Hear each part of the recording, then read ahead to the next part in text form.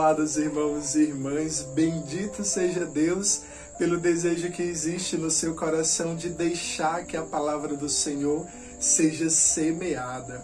E assim, semeada no seu coração, no meu coração, nós podemos deixar que ela alcance a nossa família, as pessoas do nosso trabalho, aonde nós estivermos. Neste tempo da Páscoa, é um tempo propício de viver este tempo de alegria. E a maior alegria que temos no nosso coração é de permanecer na palavra do Senhor. Eu quero te desejar que a paz do Senhor Jesus possa estar na sua vida, na sua família, nas realidades que você está vivenciando neste tempo. E assim eu quero acolher a todos com essa antífona que nos diz: recebereis a força do Espírito Santo, que descerá em vós, e dareis testemunho de mim até os confins da terra. Aleluia! É com essa antífona da liturgia de hoje que nós acolhemos essa graça de sermos testemunhas de Jesus aonde quer que Ele nos enviar.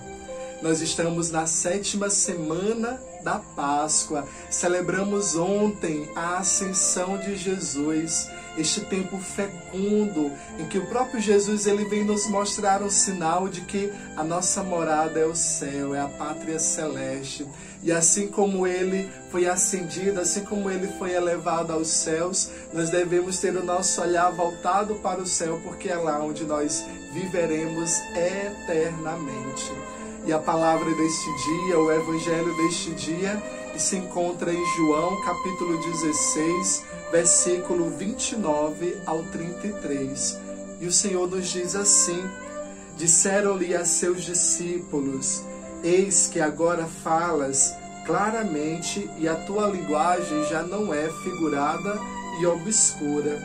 Agora sabemos que conheces todas as coisas e que não necessitas que alguém te pergunte. Por isso cremos que saístes de Deus. Jesus replicou-lhes: credes agora? Eis que vem a hora, e ela já veio, em que sereis espalhados, cada um para o seu lado, e me deixareis sozinho. Mas eu não estou só, porque o Pai está comigo. E refiro-me a essas coisas para que tenhais paz em mim. No mundo haveis de ter aflições. Coragem, eu venci o mundo. Irmão e irmã, o Senhor ele quer nos, logo nesta segunda-feira, logo neste início, talvez de uma semana de trabalho, o Senhor ele já quer nos falar isto. Digo-vos essas coisas para que tenhais a paz em mim. No mundo tereis aflições, mas coragem, eu venci o mundo. Eu não sei quais são as aflições da sua vida. Eu entendi uma vez que cada um de nós somos um universo. E talvez nesse nosso universo que somos como seres humanos, cada um de nós temos dificuldades, inúmeras aflições. Mas hoje o Senhor ele diz para cada um de nós: coragem, eu venci o mundo. Devemos crer, irmãos, no Senhor Jesus. Não crer somente quando a gente vê que os milagres estão acontecendo, que as coisas estão saindo como talvez nós imaginássemos que devia sair. O Senhor Jesus, ele sempre sabe o melhor para cada um de nós. E ele vai nos dar esta força que vem do alto, que é o seu próprio Espírito Santo. Por isso, não deixe para acreditar no Senhor quando as coisas estiverem dando certo na sua vida. Não deixe para acreditar no Senhor quando talvez você tiver um indício de uma pequena resposta de Deus na sua vida. Não, confie no Senhor agora. Viva a experiência de crer nele agora. E deixe que ele conduza a tua vida. Deixe que ele esteja no controle da tua vida de tal forma que ele possa nos surpreender. Ele possa realizar sempre o extraordinário dele nas nossas vidas. Assim como Jesus ele diz aos discípulos, ele também nos questiona, ele nos fala: credes agora? Eis que vem a hora, e ela já veio, em que sereis espalhados, e que talvez nós deixaríamos Jesus só.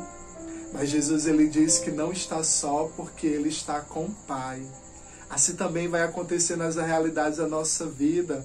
Nos momentos que nós talvez nos percebermos sozinhos, lembremos que temos Deus conosco, Deus Pai, que se manifesta em 3 pessoas, está sempre conosco para nos fortalecer, para nos iluminar, para nos proteger, para nos revelar a sua vontade na nossa vida. Por isso que esta semana seja uma semana inteiramente cheia da graça de Deus e que juntos busquemos a experiência de cada vez mais mergulhar em um versículo bíblico, mergulhar nesta semana de oração, nos preparando para a festa de Pentecostes, vivendo esta unidade da Santa Igreja. Que o Espírito Santo de Deus ele seja derramado em abundância sobre os nossos corações. Nossa Senhora de Pentecostes, rogai por nós que recorremos a vós. O Senhor nos abençoe em nome do Pai, e do Filho, e do Espírito Santo. Amém.